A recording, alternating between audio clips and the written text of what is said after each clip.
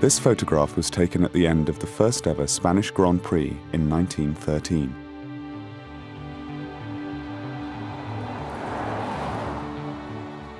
It shows the winner of the arduous 190-mile race, Marquez Carlos de Salamanca, in his Rolls-Royce Silver Ghost.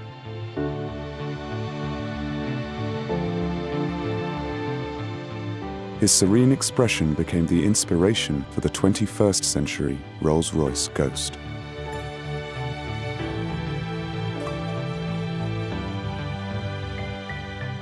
The man got out of his car at the end of a heroic drive. He should have been exhausted, falling out of the car, and he wasn't. He sat there serene, relaxed, not in the least bit phased. And that's something we really wanted to bring into our modern cars. The vehicle's incredibly complex. However, we try very hard from the engineering point of view to get one button or one touch operation for a lot of these systems. It's one touch of a button to find your way on the map. It's another touch of the button to switch the night vision system on. The information that I need when driving the car is there, presented to me right where I can see it. The head-up display is another perfect example of that. It really is extremely easy to use the car.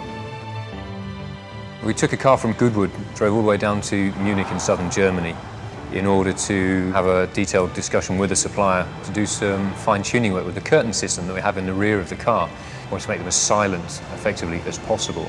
It was around about a 1,200-mile return trip, so that's like driving from Shanghai to Beijing and back again. We'd had such an easy journey down at the end of the day that it was really a pleasure to get back into the car and head home again. Really is an elegant way to cover a lot of miles. I'd like to think that if Don Carlos could drive the Ghost today, even though the technology has changed considerably, he'd still be able to enjoy that Rolls-Royce driving experience that's timeless. A 100-year-old photograph may seem an unusual place to find the inspiration for a 21st century Rolls-Royce, but it helped create the extraordinary driving experience that the Rolls-Royce Ghost delivers today.